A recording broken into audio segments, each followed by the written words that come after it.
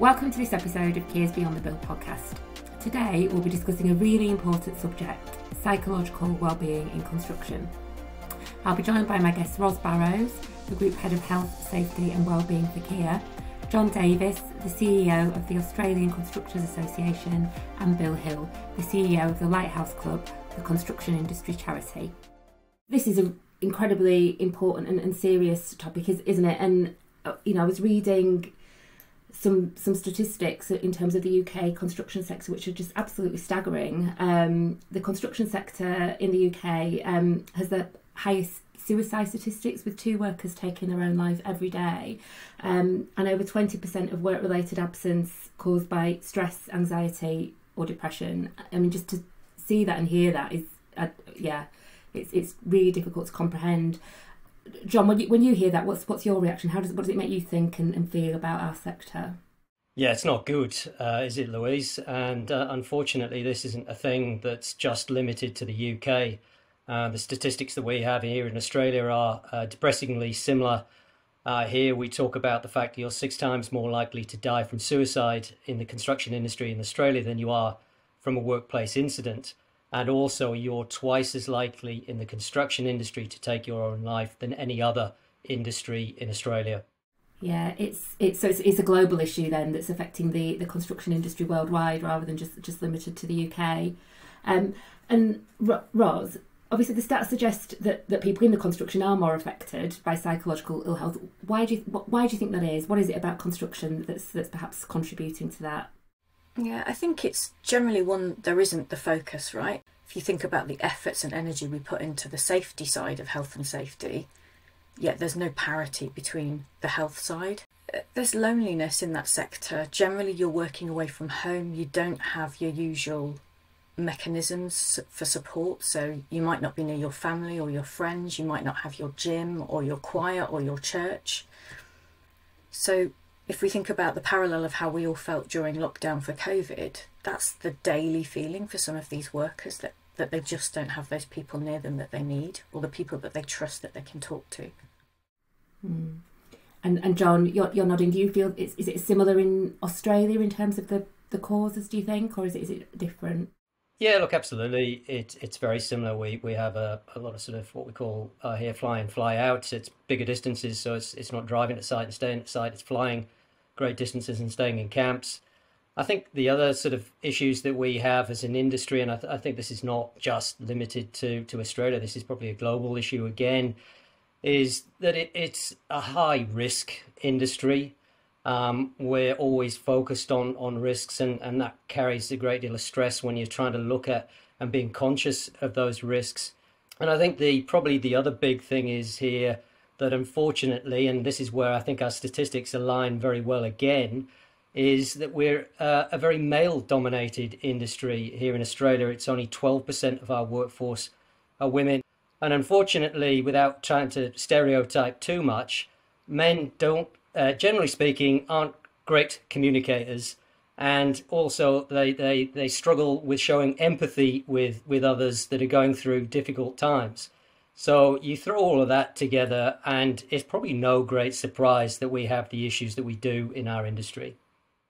I mean, it's interesting you say that, isn't it? Because actually, yeah, I'm sure we've all heard that assumption, if you like, about men not being great communicators and being less comfortable with talking about, say, how they're feeling and mental health and so on. But actually, when you look at it in terms of construction, it's sort of played out in cold, hard facts, isn't it? That, this is how it's manifesting in reality. Is that changing? Is that getting any better, or is that just a huge one of the huge challenges when it comes to addressing this issue in construction that's difficult to overcome?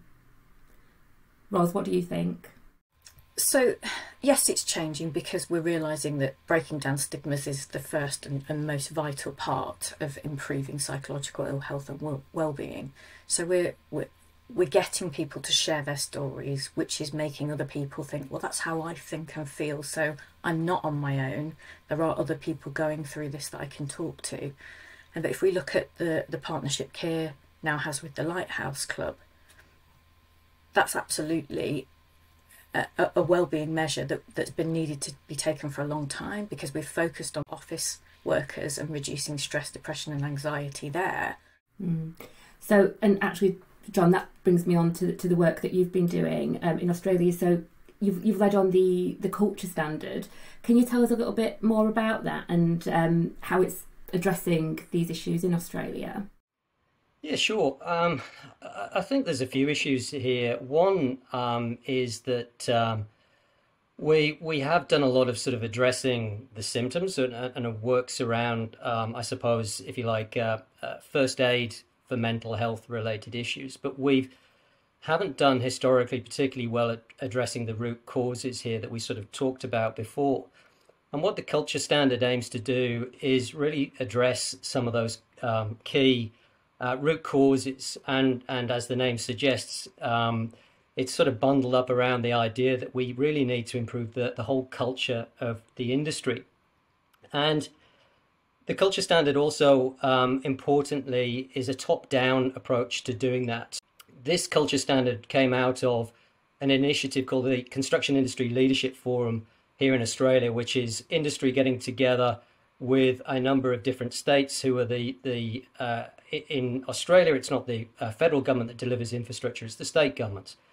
So this body came together and identified there were three key things for a more sustainable industry. One was all about capability and capacity. One was about commercial frameworks, improving commercial frameworks. And the final part was the culture piece, improving the culture of the industry. And they set up the Construction Industry Culture Task Force. Same people, same members, but crucially they brought in some academics that had a bit of specialist knowledge in this area. And they developed the culture standard, and this has got, again, three key pillars to it, which is about focusing on time for life and worker flexibility, looking at wellness, employee wellness, so both health and sort of physical health and mental health. And then the final component of that is the diversity and inclusion piece. If we can get more women into our industry, then the culture of the industry, I think everyone agrees, will be a lot better. But that's a bit of a chicken and egg situation, because the main thing that's stopping women coming into our industry is the poor culture that we have. So the culture standard aims to identify key deliverables under all of those three headings that will ultimately form part of procurement. So when a government delivery agency goes to market, there will be a requirement in there that the contractor, the successful contractor, will need to comply with the culture standard. So it will need, for example, to provide flexible working opportunities, look to potentially cap the hours that are worked, will look at health and well-being, wellness initiatives, and also look to address things like gender pay gaps within their organisations, but also look to put in diversity and inclusion plans. So it's some really great ambitions there. How is it playing out in reality? Are there some areas which you find you're seeing more success than others? Have you seen where it's making a difference in any particular area? Well, look, it's early days, Louise, to be quite frank. What we've done now is we've started with 5 trial projects in New South Wales and Victoria that look at a range of different opportunities and look at different projects as well. But we're making progress, and the feedback is really, really positive. But as part of this academic research, we've also got a bunch of economists involved to look at and track productivity on those projects. And again, surprise, surprise, the early feedback that we're getting here is that it doesn't take any longer to do the projects. It doesn't cost any more money because our people are more productive. Ros, are we seeing anything on the same scale in the UK? Are we starting to think in that way in the UK about what we can do at a sort of macro level to address this? Yeah, so similar but different focuses for the UK where I think we would see greater movement forward are where we focus on those causes of psychological ill health outside of the project and support individuals there. So if we think about, John talked that generally this is a male-dominated environment and boys don't talk. So we need to get to the root of what's causing first of all, the anxiety, the stress, the depression that then leads to suicidal thoughts and then ultimately death by suicide. And if we focus on that, we've got prevention rather than intervention. John, in terms of Australia and the priorities in terms of, say, what you might measure and what gets looked at statistically, do you see that the sort of those bodily physiological safety has more of a focus than say mental health and wellness? 100%. But one thing that was quite sort of groundbreaking in terms of the culture standard and setting the culture standard up, or demonstrating the need for the culture standard, or the business case, I suppose, for the culture standard, was a piece of academic research that was undertaken here that tried to cost how much this problem was costing industry and the broader economy. And it was undertaken by a reputable group of economists. And it identified that every single year, this issue of poor mental health and suicides is costing the industry and the economy $8 billion a year. So roughly speaking, £4 billion a year. And that is an attempt to start to measure the impact of this, obviously from a dollar and cents perspective, but unfortunately, a lot of the time that's what gets the attention, and it's certainly got the attention here in terms of providing the business case why we need to do something about this. Yeah, that's so interesting, isn't it? Because look, we need to address this because it's the right thing to do, just on a human level. But actually, if you consider the importance of the construction industry to the GDP of both the Australian and the UK economies, and so therefore the impacts that these terrible statistics around suicide and mental health are having, then there's a really strong business case for taking action. And in Australia, through the culture standard, it sounds like certainly at an industry level, and at that sort of really strategic level, you're coming together to do that. But Ros, are we seeing that same? Have we gotten hold of this issue in the same way in the UK? Or do we need to learn lessons from Australia? Or where are we on that sort of curve? Yeah, if we talk about stats that we're using in the UK, so looking at data to show you the impact or effect of psychological ill health, we absolutely have loads of data from all of the services that both industry and Kier specifically for us use. So our Bupa, PMI, our EAP stats, there's loads of data there that will tell you what your emerging risks are. I think the problem that we have in industry is we're asked to report on, or it's expected that we will report on those safety stats, so the number of RIDDOR reportable in the UK incidents. There's no need to report on psychological stats, so we don't delve. If we're more creative with that data and delve into it to find what we have, then we can concentrate on those causes and go back to that idea of prevention. I love the term greenwashing for when a company does the least that they have to do environmentally, but it looks good, right? And I've used that to coin the wellbeing washing. So you'll see a lot of companies and organisations doing wellbeing washing. So we'll do the fruit and yoga approach to wellbeing rather than actually understanding what your risks are with employee wellbeing. Yeah, okay.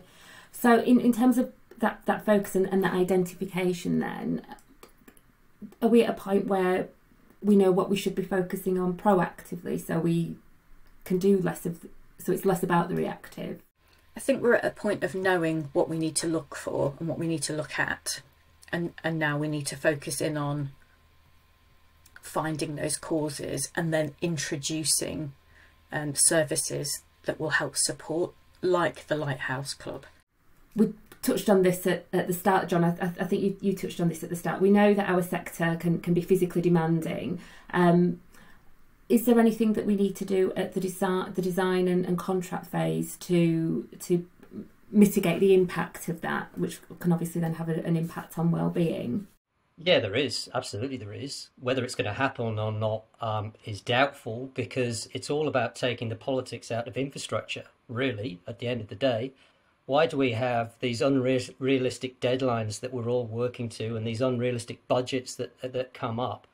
And it's because of people rushing out before we've properly worked through the job, worked out how much it's going to really cost and how long it's going to really take. And then all of a sudden, everyone's under the pump from day one, trying to meet these unrealistic cost and time outcomes. And it is, I think, in a lot of cases, as simple as that. But I think the other thing, and you touched upon this before, Louise, actually, I did a post on LinkedIn about this just the other day, about how you look at our industry and compare it to other industry. Our industry is a highly complex, highly skilled industry. We solve these complex problems every day, and yet we get a very, very small return on the capital that we put into that. But if we can see ultimately this change in approach with construction, because it's impacting on our ability to invest in important things like the health and well-being of our workforce, the training and the skills of our workforce, the productivity of our industry, innovation in our industry. If we want to see change in all of those areas, unfortunately, I think we need to really look at how our industry operates in all aspects of our industry.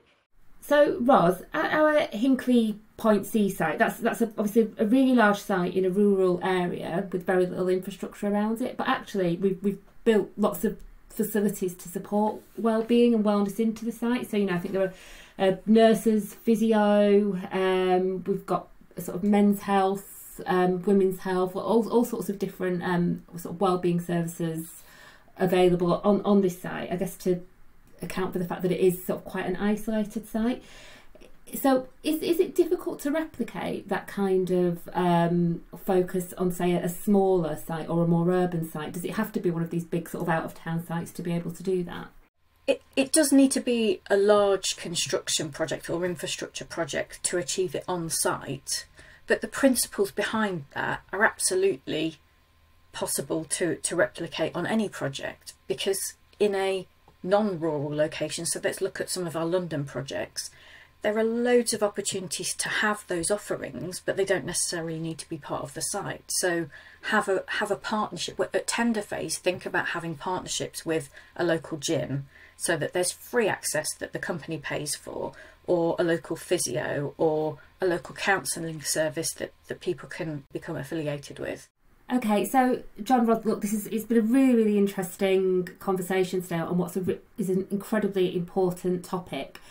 I'd just like to ask you both if there was one sort of really key message, and I know it's difficult on such an important topic, but if there was one really key message that you wanted to leave our listeners with off the back of the conversation we've had today, what would it be? John, can I ask you first?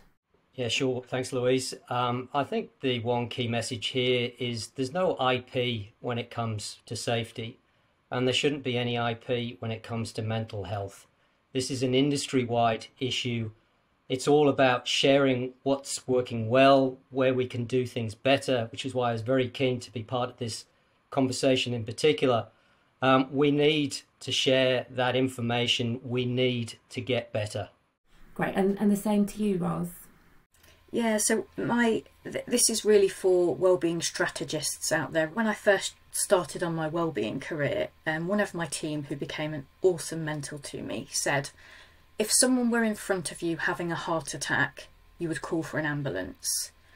If we keep telling people to direct and signpost towards EAP when someone in front of you is in psychological crisis, then we will never move forward in the industry.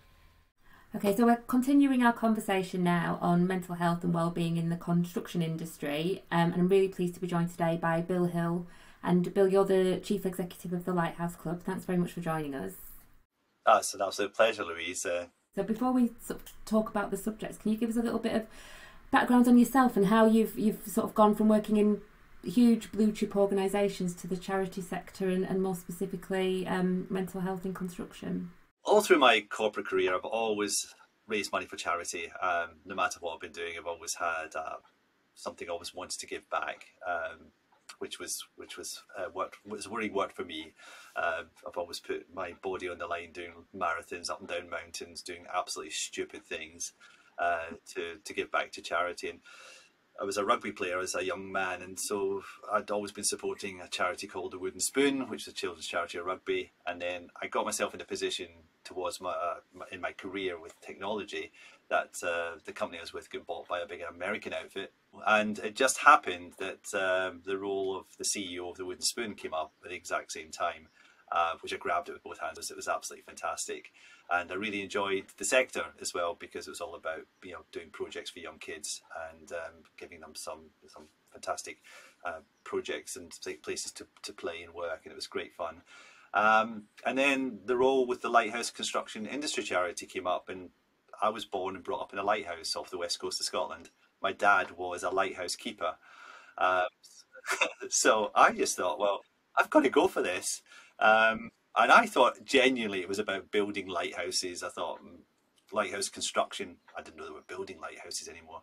But I went along to the interview with my dad's lighthouse cufflinks on, and I got the job, I think, on the basis of the cufflinks, to be fair. And here I am. And what I found was the sort of the background of construction workers and rugby players were very similar in the sense of their psyche about being indestructible and, you know, just having that sort of feeling of just, you can't penetrate me, which was very interesting. The psyches are very, very, very similar. So it was quite easy to segue from the background of what we're doing with the previous charity into this one. But so can you tell us a little bit? We spoke to John Davies from the Australian Constructors Association, and, you know, we spoke about the absolutely staggering statistics about the UK construction industry. How does the Lighthouse Club, how is it aiming to help address this really important issue? Yeah, it's a massive thing, and it really only came to the fore in 2017 when we had the Stevenson Farmer report came out, and it said there is a lot of mental ill health within the industry, and the industry started saying, well, what the heck do we do about this? And it was getting then the research behind that to see, well, what kind of problem have we got? But our mission statement or our vision is in the charity is that no construction worker or their family should be alone in a crisis. That's our vision. So what we're trying to do as a charity is to give a whole surround sound of opportunities for anybody in the industry to be able to access support services to get the help and support they need. But we've got some big barriers to overcome in being able to achieve that mission. I think we have got all the services we can possibly have now. I think they are really good and they're very solid and they can take volume. But the big problem we've got in the industry is twofold. One is overcoming the stigma, and 87% of the population in construction are men, and we are not very good about talking about our mental well-being and opening up. And the second thing is awareness, because, you know, if people aren't aware of where to go to get to help, then how the heck can we help them? So those are the two major things that we've got to overcome to make the breakthroughs that we need. And then secondary to that might stop or help alleviate today's problem. But what we also need to do is to go further back and say, well, how do we raise the game here? How do we look proactively about how do we change the culture within our industry as well? And, you know, when John was over as well, we had a really good conversation, because I think they're making some really good breakthroughs down under in looking at the culture change piece. And we've got to unite as an industry across the whole piece here. And also we've got to raise it just above mental ill health as well, because it's only part of your overall well-being is your mental health, because it's your physical health and your financial health and your environment you work in as well. So we do need to raise this above and just say this is overall welfare and well-being of the industry. And to get to that place, we need to set some standards across the industry as well. We need the industry to work united across this piece and not see welfare and well-being as a brand or as a unique selling point of your company. It's about a basic standard, a basic humanitarian standard for all of our workforce. We should set a standard in there to which nobody can fall below, or no site can fall below. In terms of well-being and welfare then, and the idea of looking at this as this holistic issue, has the industry got its head around that? I think they have. I think the industry is definitely seeing this as a major challenge to resolve. And many of the companies that we're working with have got, the most amazing well-being programs, but sometimes there could be short-sightedness in that as well, because in the sense of, oh yeah, all our employees are fine. Okay, yeah, but how many employees you've got? Oh, we've got 5,000 employees, and we've got a great EAP, an employee assistance program, a great welfare program. Yeah, but hold on, how many people are coming on your sites? Oh, we've got 60,000 people coming on our sites. And you go, so what are you doing about them? Other people coming on your sites. And then the penny drops and goes, I see where you're coming from now.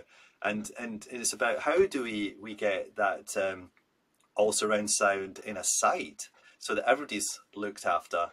And that's where I think some of the companies can be quite myopic. Well, my people are okay.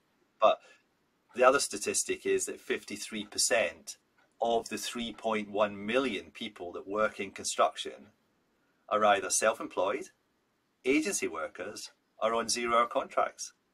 So they've got nowhere to go in their time of need or the time of crisis. And a lot of that workforce makes up the workforce that is on every site in the UK and Ireland.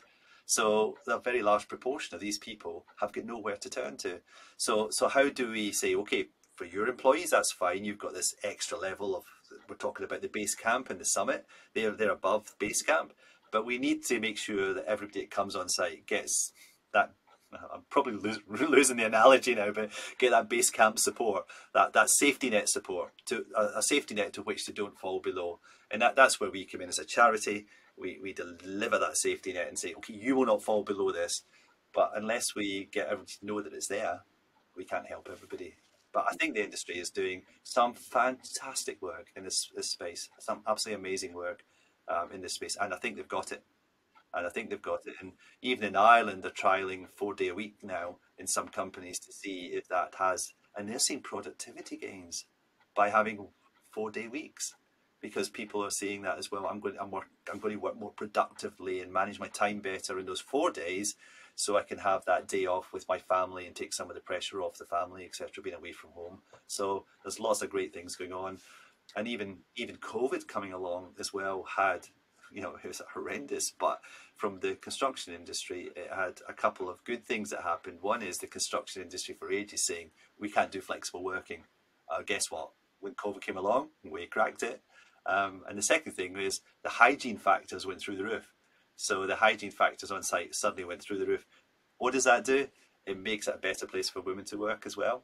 So, and we need more women in the industry. Desperately need more women in the industry. And again, I see a lot of great initiatives to try and get more women into the industry, which will make this a better place to work as well. So I think we're definitely driving down some correct initiatives and right roads. It's about how to unify it, I think, is our biggest problem, is how to unify it and make it, instead of having these moments of brilliance, we turn into that moment into a whole movement to move the industry forward. I think is where we really need to make the big push.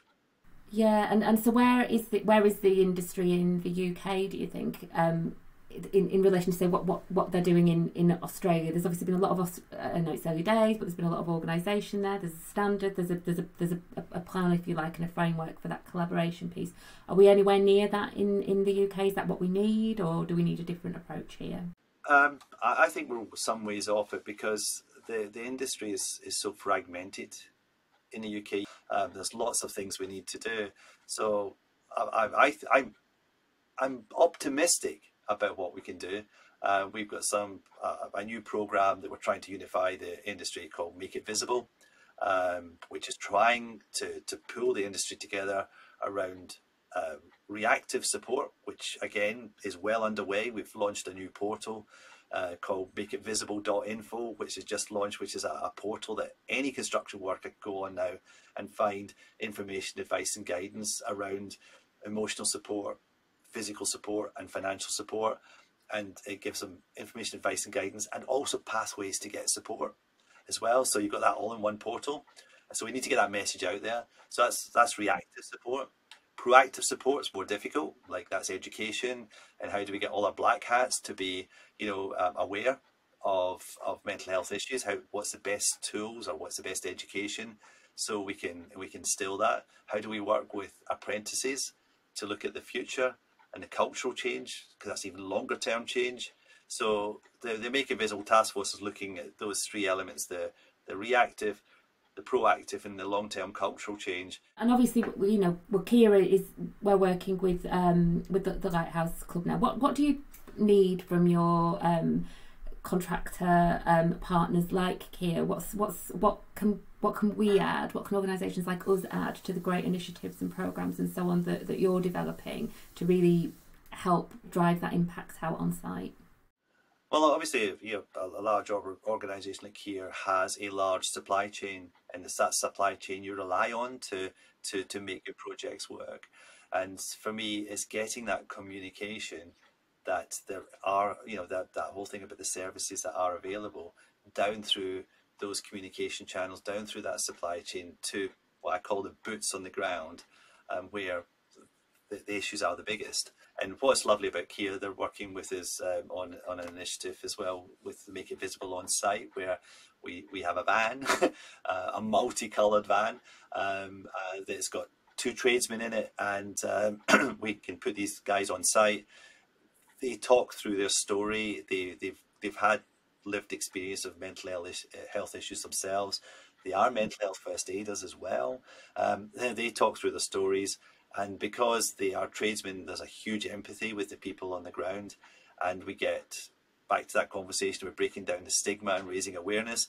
That programme does it for me every single time, because it gets the people talking and it raises the awareness of the services that are available to everyone to get help and support. And if we can get that programme running throughout all of the sites around the UK and Ireland, then I think we will make some pretty big breakthroughs.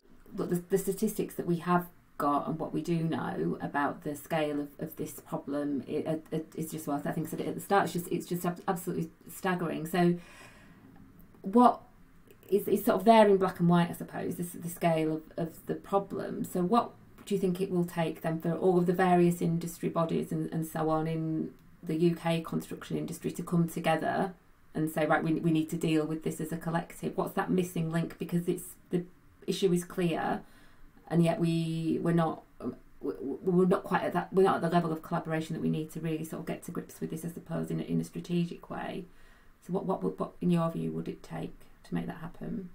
Leadership. At the end of the day, it's going to take leadership from the right areas, and it's also going to come from the client, because at the end of the day, if the clients aren't dictating in their tendering process that the welfare of the workers that are going to be working on their projects is paramount, then it leaves a gap between what the industry can do for itself and what the client's dictating. So I think, apart from getting leadership and unity from the industry, and there are some great elements of industry bodies that are getting behind this as well, which is really good to see, but we've got to get it from the client end as well, where the major projects that are getting put together have actually got more